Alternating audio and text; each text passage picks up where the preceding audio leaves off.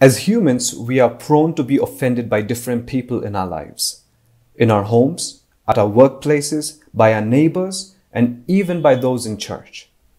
Offenses done against us can lead us to anger, bitterness, and resentment, thereby setting an unforgiving spirit within us. God, through His Word, calls us to forgive.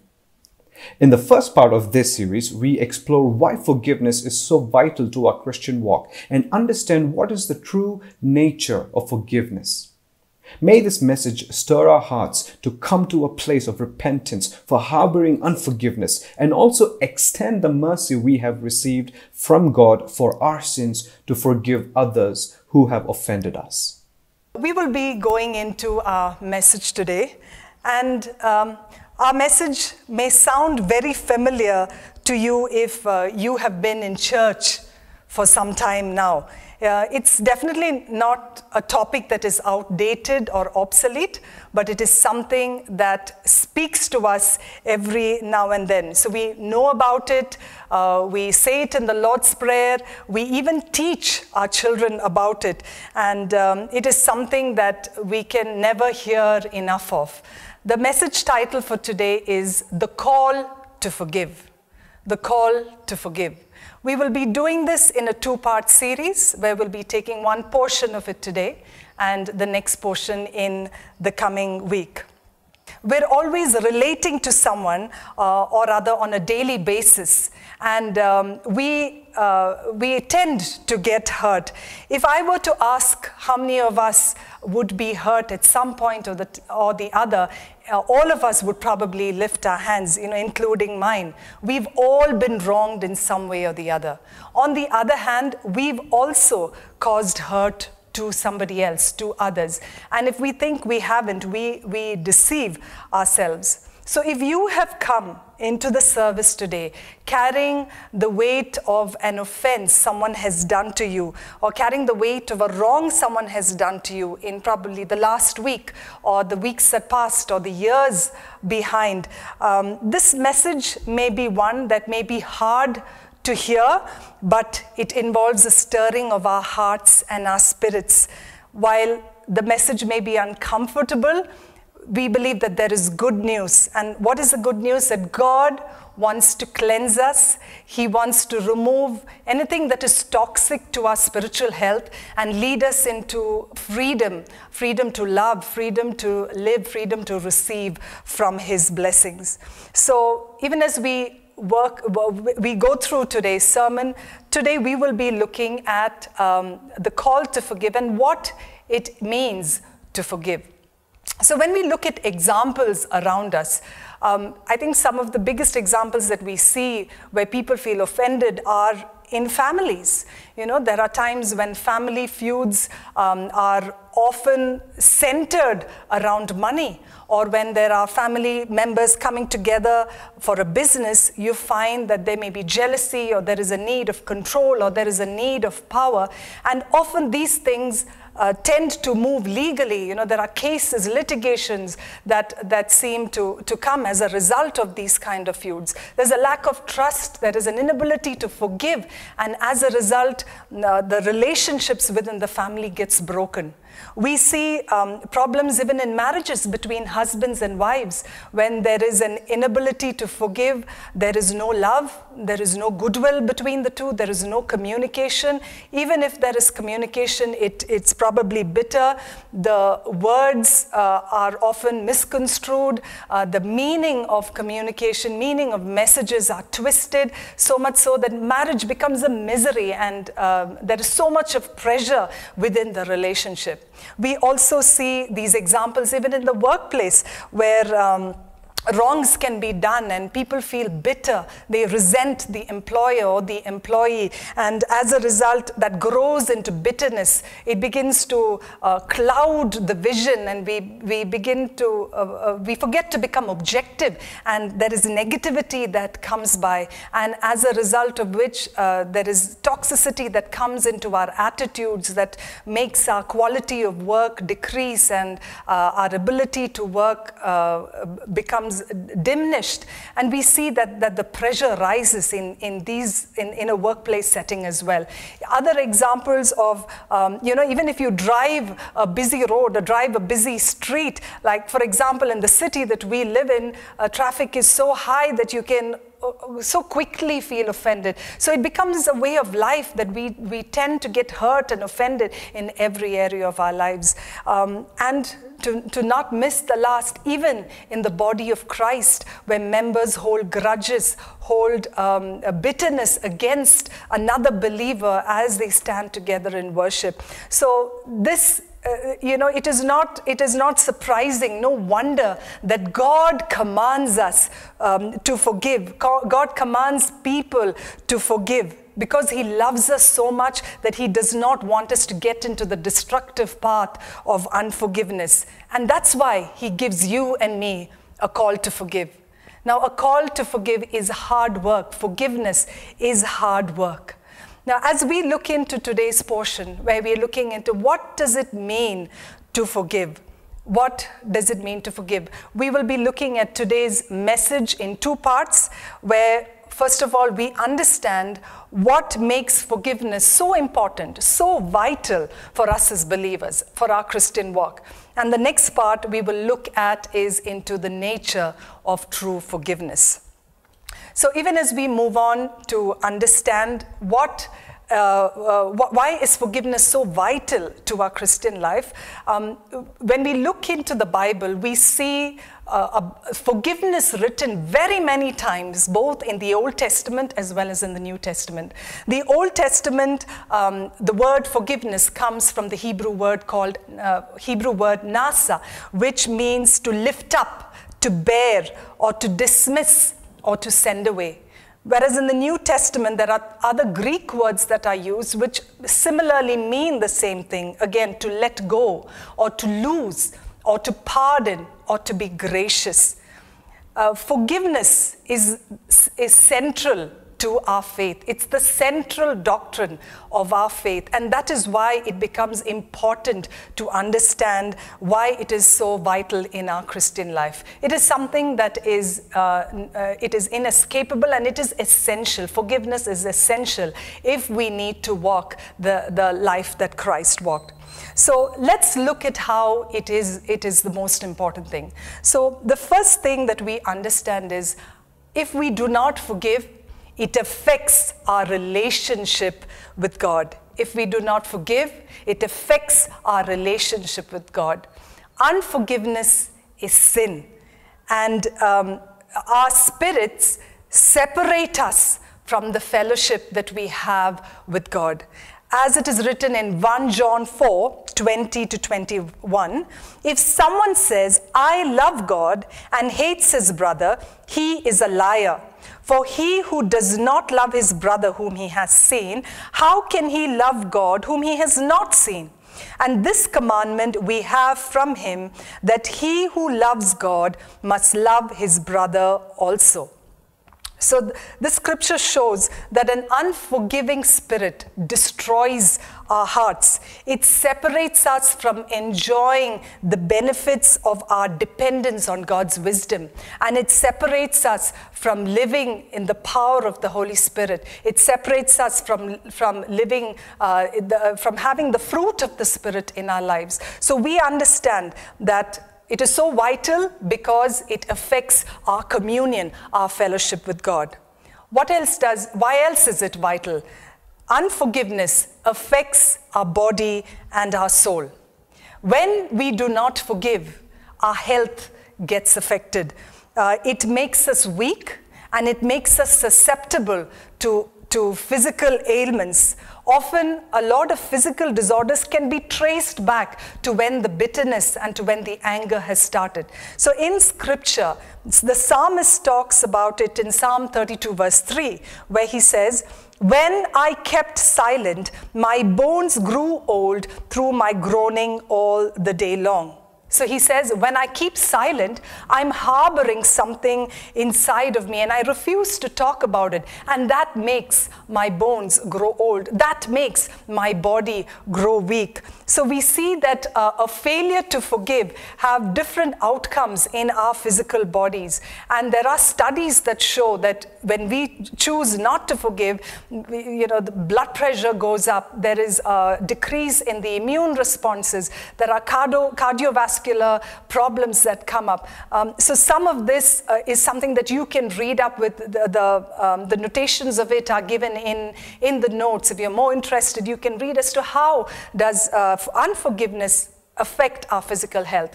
Unforgiveness also affects our mind as well as our soul. And usually we see that anxiety is often driven by things that have not been settled or that have not been resolved. Again, Proverbs talks about it in Proverbs 12, verse 5. It says, anxiety in the heart of man causes depression, but a good word makes it glad. So when it affects our body and mind, it leads to a depletion of emotional energy, which thereby moves into stress or moves into depression or moves into anxiety. Harboring anxiety can also make us poorly cope with these bitter relationships, that it makes us vulnerable to probably certain habits or certain patterns that soon turn into addictions. So unforgiveness can lead people to cope very differently, to cope in destructive measures towards their body that begins to make them feel anxious or make them feel depressed. So it is so vital for us to understand it because it affects our bodies and our minds.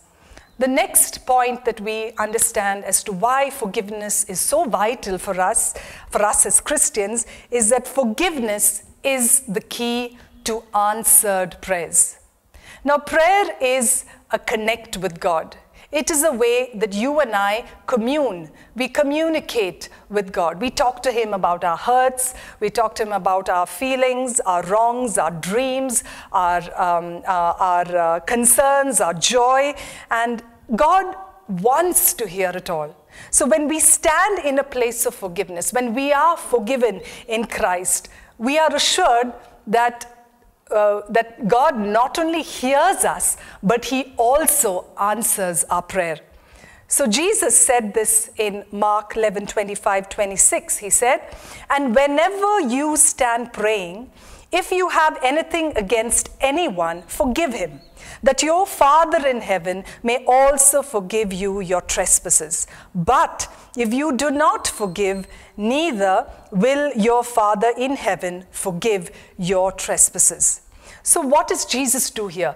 Jesus links prayer with forgiveness, because forgiveness has the capacity to break the power of resentment, to break the power of bitterness, to break the power of anger, which so easily dominates our hearts when we are unforgiving to others. So if we stand in unforgiveness, it renders our prayer ineffective. It renders our prayer powerless. God will not hear our prayer when we are in a condition of sin. And this is why it is so vital for us to know what forgiveness does for our Christian walk. When we move on to the next point, we find that when we do not forgive, we open the door for the attack of the enemy. When we don't forgive, we open the door for the attack of the enemy. Now, Paul addresses this in his letter to the church at Corinth. So, in the church of Corinth, they caught a member who was in sin, and Paul addresses the church especially in this regard. So, Paul, in those few verses, agrees that the sinner has hurt them, and that they as a church have come in unified in their punishment for him. But he then urges them to forgive and comfort him rather than harboring unforgiveness or harboring his wrong, because he says this opens the door for the attack of the enemy. So let's just read those verses as we understand that. In 2 Corinthians 2, verses 10 to 11, Paul writes to the church, anyone you forgive, I also forgive. And what I have forgiven, if there was anything to forgive, I have forgiven in the sight of Christ for your sake, in order that Satan might not outwit us, for we are not aware of his schemes. One of the avenues that the enemy has access into our lives is through the door of unforgiveness. He manipulates us, he controls it, and makes it an opportunity to bring sin and stress into our lives. So you would agree that no one is worth or that important to open up the wicked schemes of the devil in our lives. So Paul encourages and he gives clarity that we should not be unaware and ignorant of what he's trying to do. So when we do not forgive, it opens the door to the attack of the enemy. The last point that I want to bring up here that shows us it is so vital for us is that the measure we use to forgive is what God will use to forgive us. The measure of forgiveness you and I use will be the same measure that God uses to forgive us. Now that is a very sobering thought. Forgiveness has always been God's idea, and it has been his initiative. It is the heart of his gracious love. So when we look at forgiveness, it is the outworking of God's plan to redeem and restore mankind. So he got forgiveness. He thought about forgiveness as a way to restore us to himself. So scripture gives us this command. It says in Matthew 6:14 and 15, "For if you forgive other people when they sin against you, your heavenly Father will also forgive you. But if you do not forgive others their sins, your Father will not forgive your sins." So there is a principle here, and it addresses the problems of an unforgiving heart. It just shows us that unless we realize the plight of our own slavery to sin, we do not understand the freedom that there is in forgiveness. And when we don't experience the freedom of forgiveness, we are never able to show or to give others that same, to offer that same freedom to others. So those who are honest about their condition of sin and the forgiveness that they have received are, not only appreciative of God's forgiveness, but they do want to show the equal amount of mercy and love towards those who offend them. So even as we have seen through this, let's understand that the measure you and I use to forgive someone is the measure God will use for us. It is a principle that helps us in our understanding of the Christian walk. So even as we have understood of the way that forgiveness is vital to us, we move on to the next section of looking at what does it mean to truly forgive, or what is the nature of true forgiveness. Even if you look through social science, you will find that there is a lot of thrust and attention to the science of emotional wholeness and positive psychology. So in secular terms, forgiveness is spoken about vehemently, it's spoken about in therapy. But as we see in secular France or in secular circles, it primarily focuses on the positive effects it has on the person who forgives. It does not pay much of attention to the relationship, but it pays a lot more attention to the forgiver and how he feels and what he needs in that situation.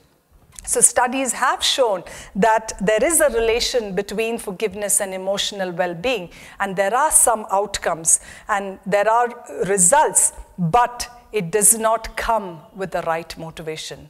Whereas in the Bible, the forgiveness is taught to us by God through Christ. Forgiveness is taught to you and me by God through Christ.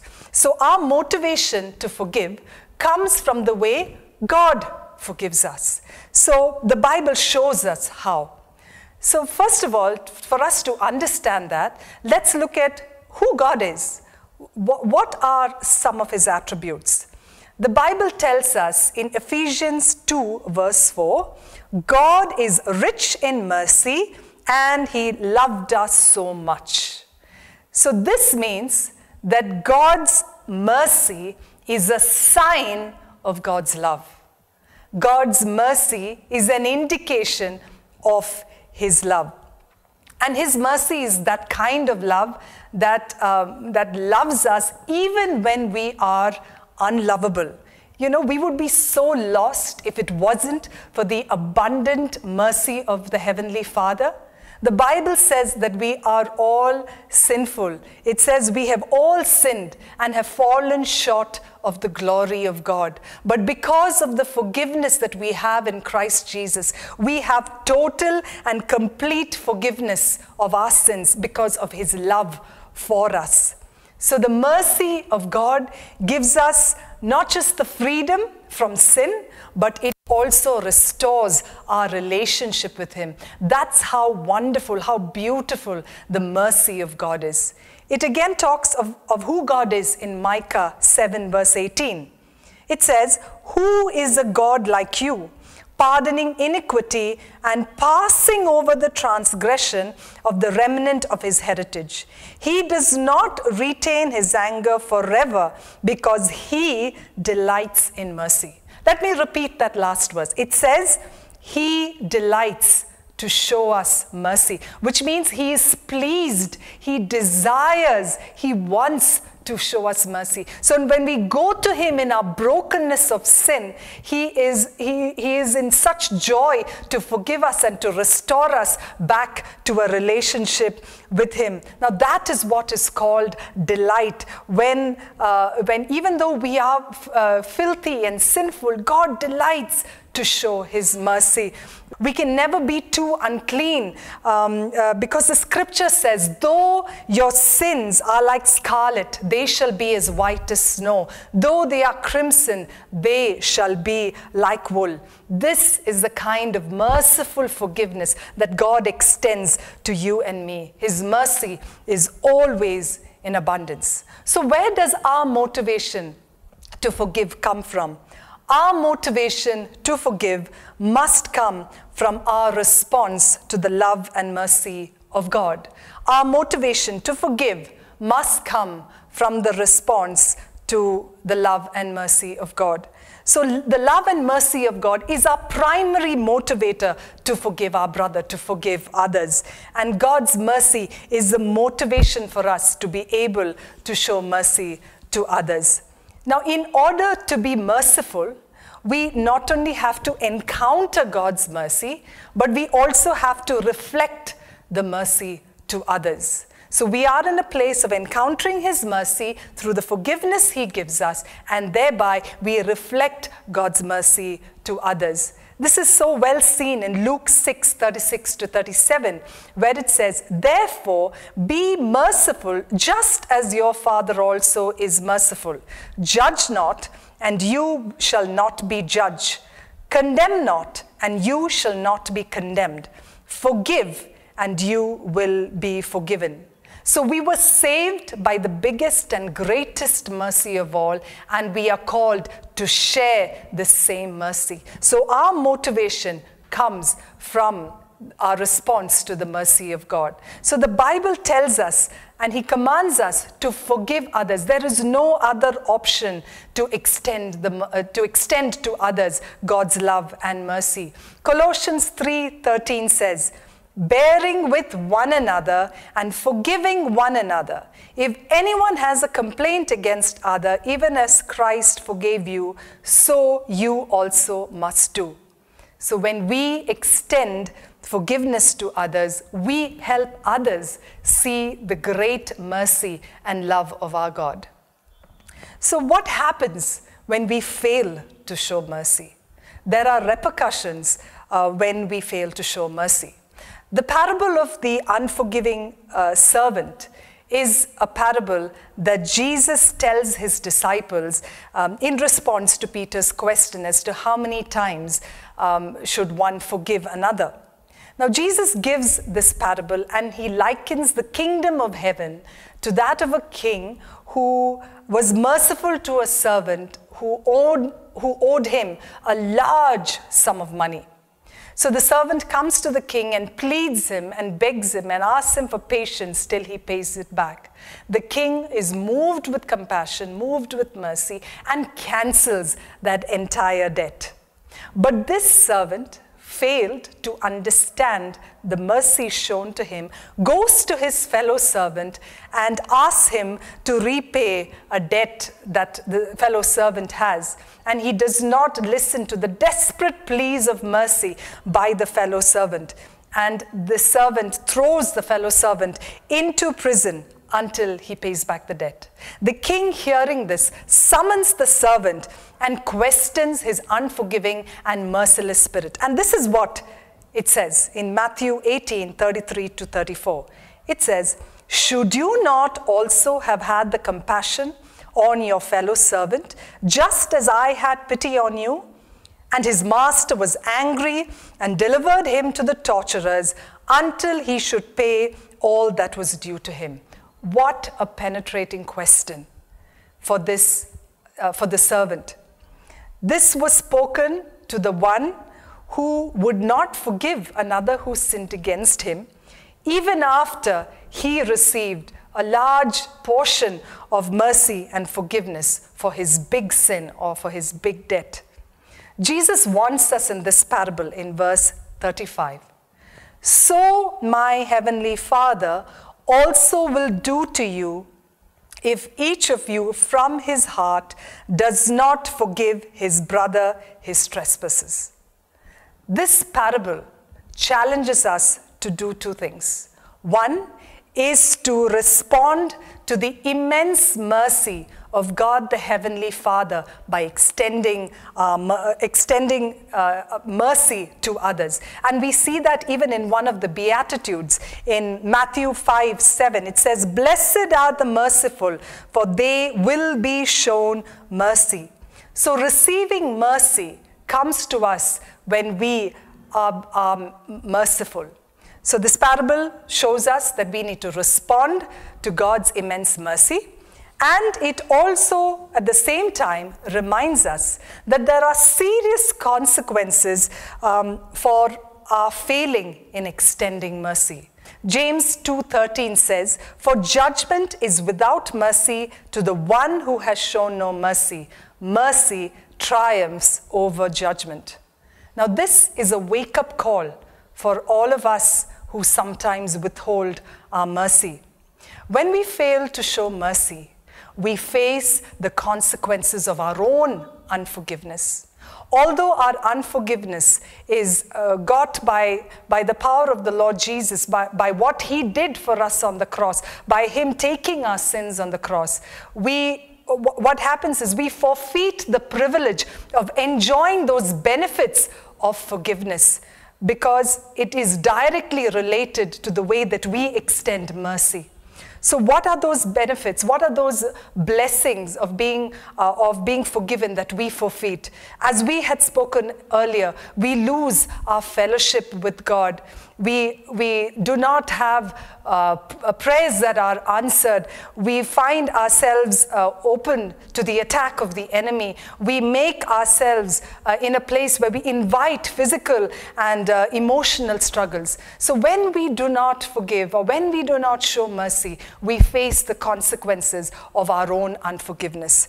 We also face the consequences of the sins we ourselves have done.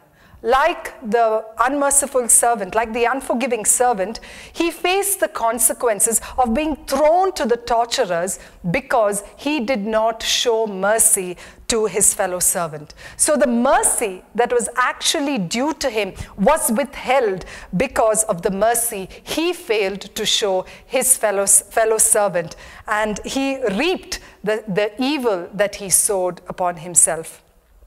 So when we do not show mercy, we take the forgiveness that we have from the Lord lightly. We take it for granted. We take advantage of it because we tend to minimize that forgiveness. Because if we were to know the true worth of the mercy that God gives unto us, we would be appreciative and willing and more than glad to show the mercy to our fellow servant. So even as we understand how forgiveness is so important for us and the mercy that we need to extend, let's come to a place of examining ourselves. Let's come to a place of knowing what is it that God really expects of us. So unforgiveness, we need to recognize, is one of the devil's most clever and common temptations on a believer. So in order for us to keep ourselves pure, we need to walk in forgiveness, and we also need to be extending mercy, because then we do find mercy in judgment. So from what we have understood today, we've looked at what it means to forgive. We understand that forgiveness is vital for our Christian life. It is something that affects our relationship with God. It affects our body. It affects our spirit. It affects the way we have prayers answered. It affects the measure that we use to forgive will be the measure that is given to us. And we also looked at the nature of God's forgiveness. The nature of true forgiveness is extending mercy, because that is the response of God's love and God's mercy to us. Now, before we come back for a time of prayer and a time of ministry, we will take some time to worship the Lord.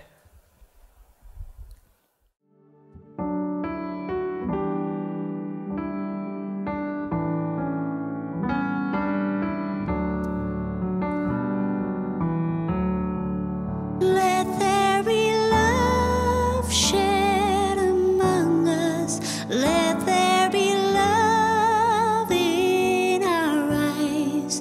May now your love sweep this nation. Cause us, O Lord, to arise. Give us a fresh understanding of brotherly love that is real.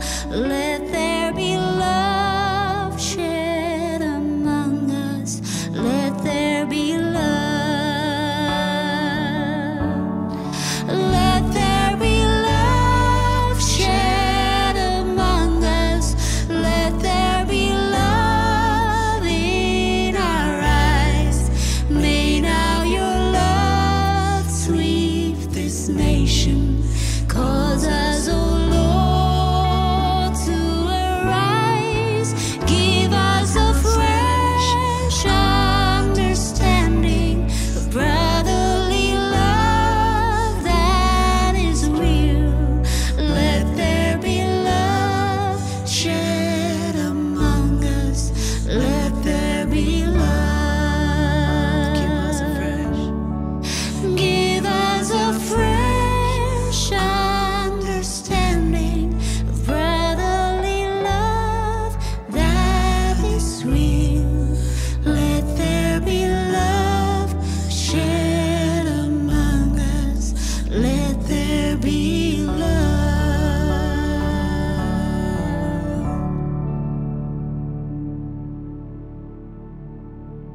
Thank you, worship team, for that time of worship. So we as believers know that we have the indwelling of the Holy Spirit in us.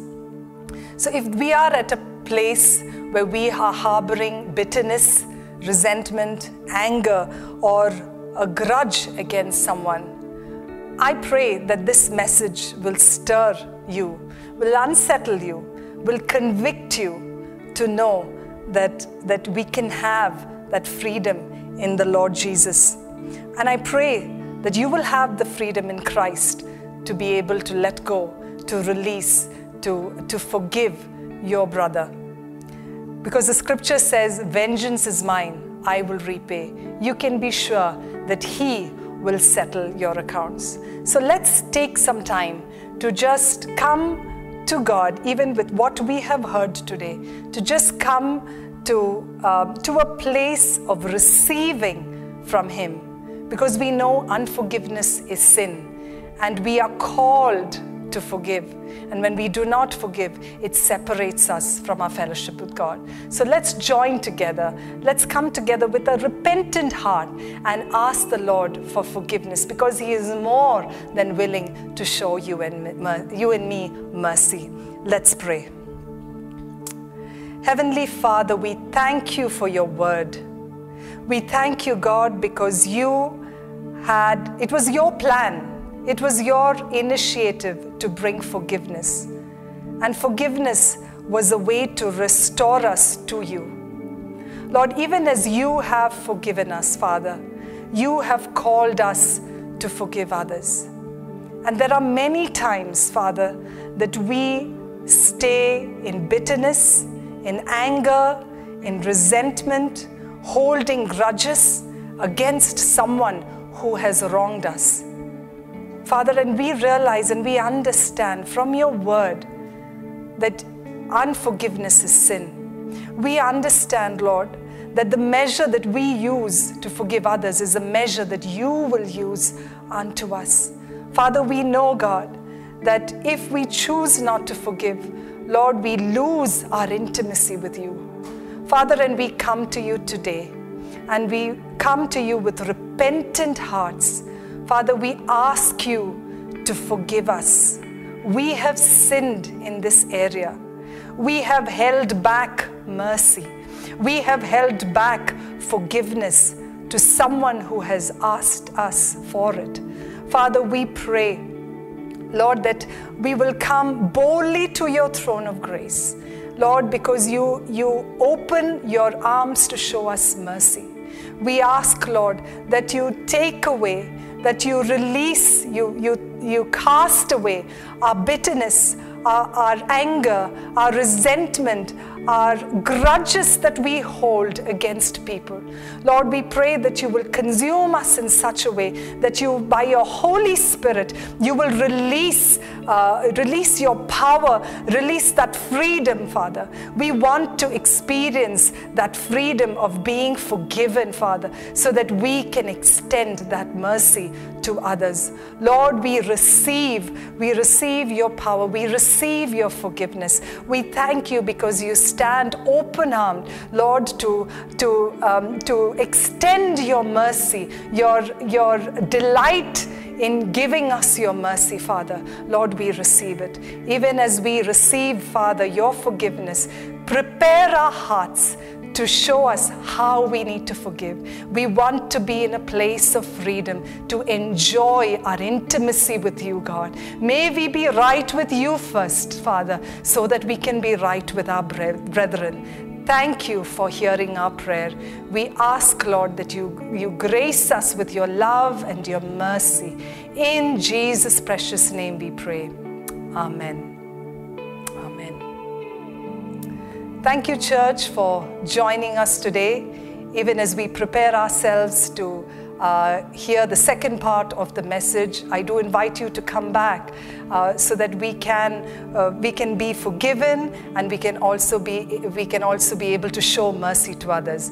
I pray that God blesses you and gives you a wonderful week ahead. Till we meet again, God bless you.